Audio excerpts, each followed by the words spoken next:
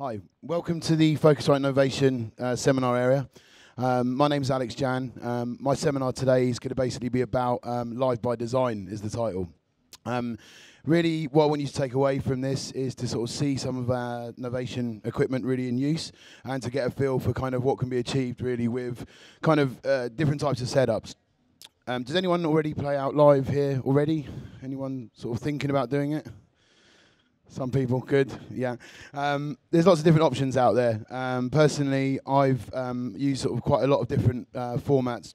I've played using sort of predominantly Ableton and just sort of having almost like computer playback, but then using with like a MIDI controller, something like our launch pads, which is very good, and I know a lot of people that can achieve great results in the box. But for me, the way that I work in the studio is kind of always about hardware and sort of having fun and just being sort of quite playful with it. So yeah, but just a bit about myself. I work for Novation, but as an artist, my name's Alex Jann, but also under Rhythm Logistics. I've played hard techno live sets for sort of quite a number of years and released sort of quite a lot of acid and just general kind of techno. So I've always kind of been interested in hardware and certain bits of kit that you'll probably be more familiar with, which you'll probably see on the screen and overhead in a moment. So I've always kind of liked that hands-on sort of tactile feel when working with this type of kit. And I said, there's no right or wrong, like in anything in audio. I think that's the sort of major sort of thing to remember. This isn't a way or the way, it's just the way that I like to personally work. As I said, I know lots of different results can be achieved with sort of any kind of modest setup. And some people might think, oh, it's kind of overkill, but I think for what you can kind of get out of a system like this, it can be sort of really good fun.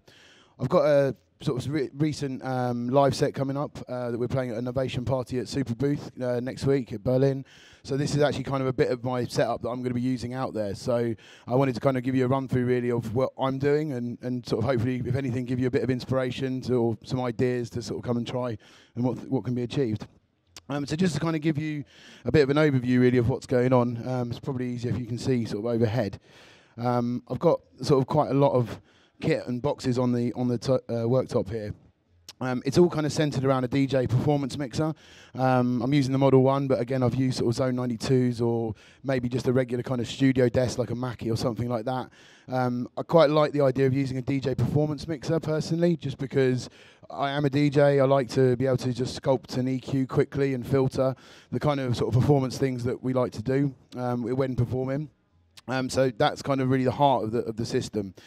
I've then got next to, so you can probably see it, this little box here, which is a MIDI clock, sort of an external MIDI clock. That can run without the need for a computer, which is quite a handy bit of kit. At the moment, I've actually got it slaved from my laptop, so I've actually only got a couple of kind of sounds playing back from Ableton, which, again, it's like 3 loops or something that I've just got there just for the sake of using it. So those loops are going through this Focusrite Claret sound card here. That then just gets put into a channel on the mixer, which is quite good fun. I've also got an Electron Octatrack, which you can see here. Again, I use it. I'm certainly not an in-depth user really of that product. I kind of use it mainly just for loop playback and maybe controlling MIDI for the Novation Peak. Now, the Peak, it really features a lot of the kind of what I call the main sounds, if you like, of the set. So the idea being if it's kind of a big bass sound or potentially lead sounds or crazy kind of arpeggiators. With the 3 different oscillators that Peak has and the sort of fat sound that it has, I really kind of love being able to sort of do those kind of old school D-tunes and things like that with it. But it's a really, really powerful synth, and we'll come sort of along to that in a bit. My main sort of drums for this particular set is focused around our Novation Circuit. Now, obviously you can load many different sounds into that as well as the sounds that come built in with it. So I've actually loaded in sort of classic kind of drum sounds like some of the 909 and 808 sounds, for example. But the portability of it, and one of the things that, you know, I like to sort of try and travel as light as possible, you don't necessarily have to take kind of really expensive classic equipment to get a great result. So by being sort of quite crafty with the samples that you put on, and some of the stock sounds are fantastic, you can easily kind of make beats on the fly, but then it can be quite a powerful drum sort of settings within your set. Next up to that, we've got the Circuit Mono Station. Now this really is a really powerful synthesizer in its own right. So it's very much like the bass station engine, so it kind of has a really sort of classic sound, and some of the sounds that you can kind of get out of it are very good.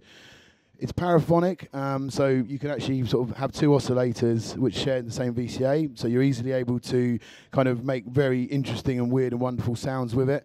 But the really important part of it really for me is the aux CV output and the CV gate outputs on it. That then connects up here to my modular system, so you can probably see it if I stand back. So the modular system, again, this is kind of a trimmed down version of my sort of studio setup, if you like. The idea of this case really is to get kind of interesting and weird, sort of intricate little sounds out of it.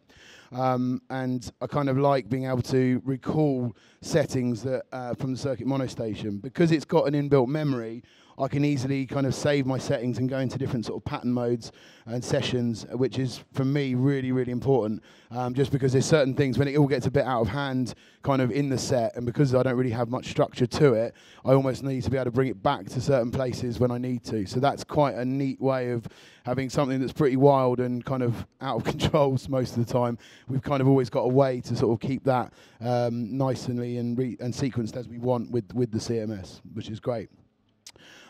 We've got a classic kind of sound over here on the TT303. It's not the original, but as I said, for the sake of travelling, it's quite portable, similar kind of feel and sound. In a live setting and through effects, I kind of don't necessarily hear masses of difference. So again, it's quite an important part of my sound, being that I write acid predominantly in whatever sort of genre it is that I'm working with. We've got, because of the aux sends really on my mixer, I've got two different effects units. So I've just got the Eventide here handling reverb duty. It's on Horror Show, which quite a wild setting for this setup. And then I've got a Boss Space Echo as well, which again kind of gives you that kind of dub delays, which are really, really nice. It's kind of very instant in what can be achieved with it. And again, it's not a massive unit that sort of takes up lots of space when traveling. So yeah, that's kind of the setup that I've got. And I said, just to stress, really, the playback on the computer really isn't doing an awful lot. So yeah, I'll just kind of take you through what's going on really on this particular setup. Let's bring up, so the playback. So for example,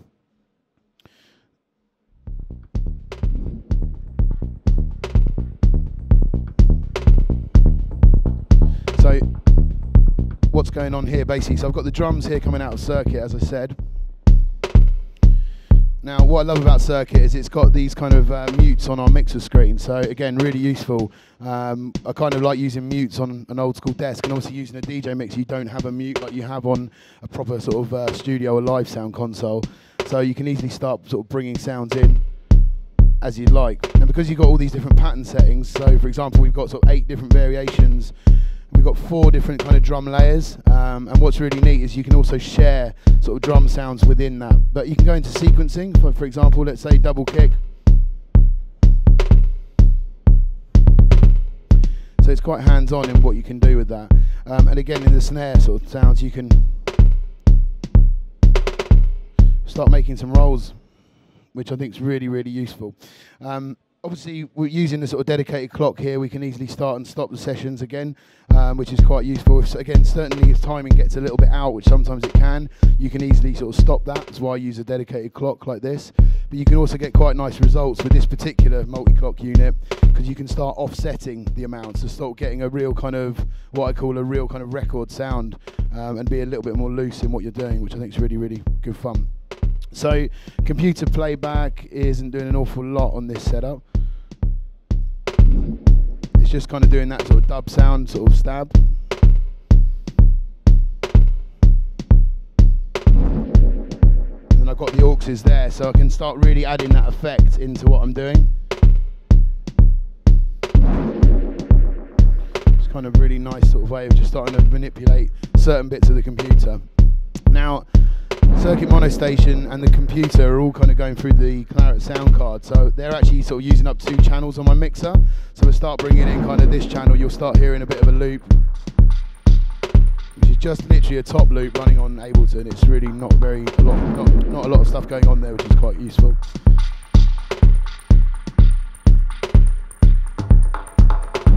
We'll start adding some drum rolls. Very instant in what you can do, and I've got back pattern variation, so I can start bringing in other sounds.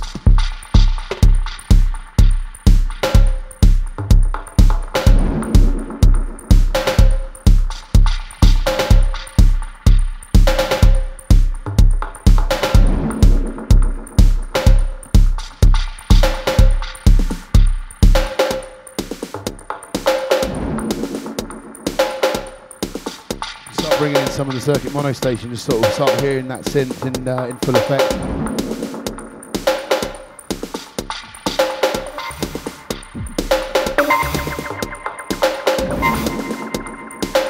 Just kind of added a bit of effects to that.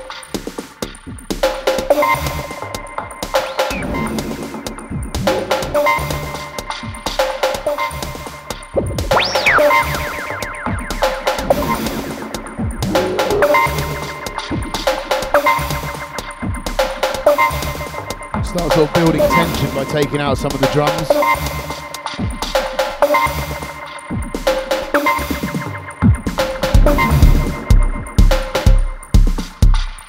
So you can kind of easily start to make breakdowns by just sort of EQing out and adding some effects to that. And I love the Circuit Mono Station because it's sort of really wild in what it can sort of get out of it. It's got this kind of real interesting sort of sound.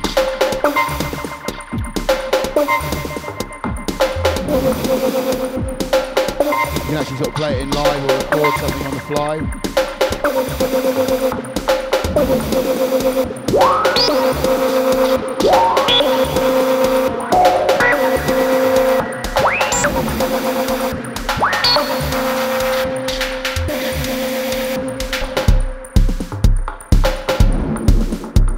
So you can really sort of start to, you know, have certain elements that are just kind of playing, and then you can start bringing things in, which I love about it. So I've taken the Circuit Mono Station out, now we bring in something out of the modular system.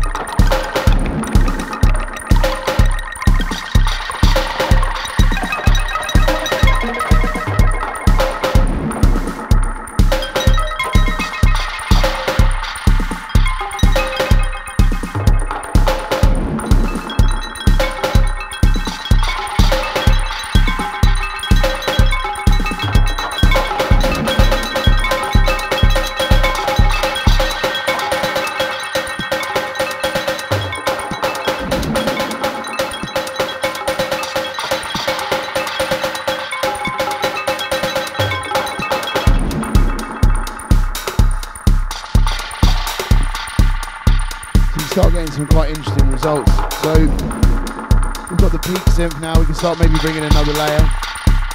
So the MIDI is being controlled out of the Octatrack into our peak synth here. So we'll start bringing that in with the volume, raise it on here, and I can start bringing it in actually on the synth.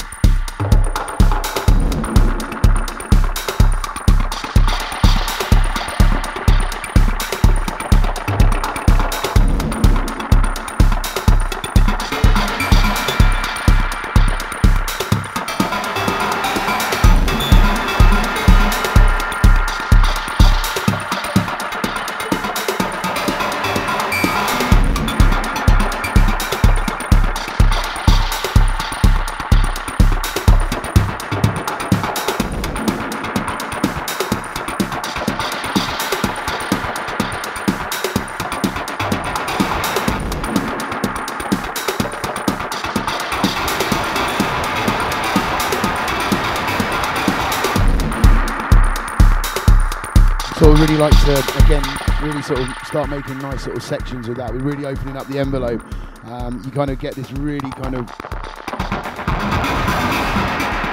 really nice kind of lush sounds out of it.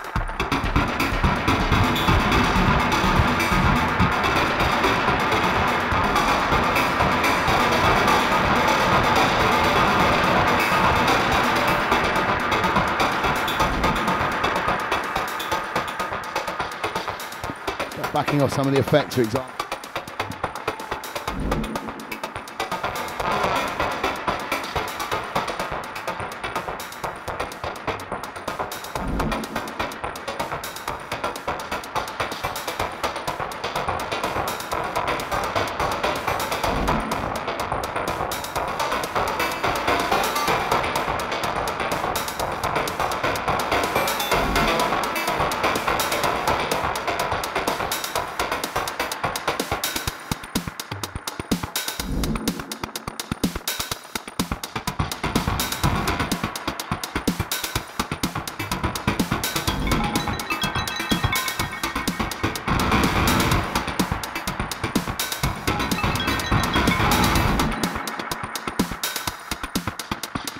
Got really bidding some nice suspense in the mix.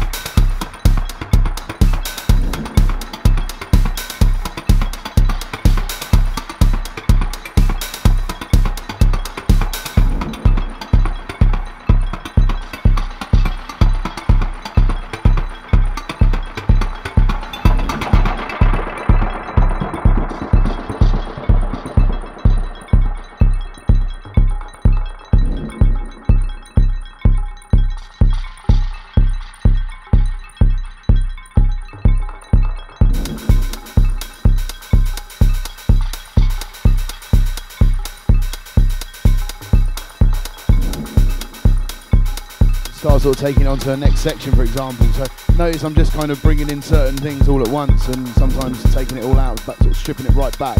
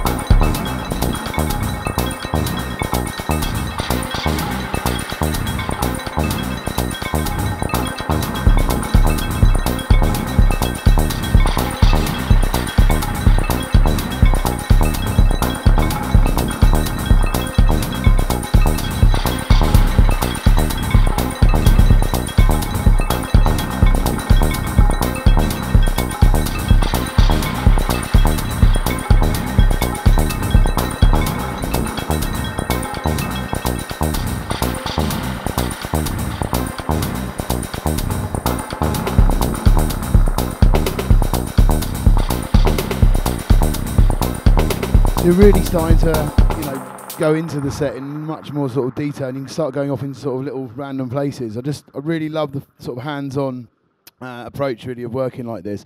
I haven't actually got anything else kind of running on the laptop, as I keep saying. It really is just all the instruments kind of in time, and you can just start bringing things in.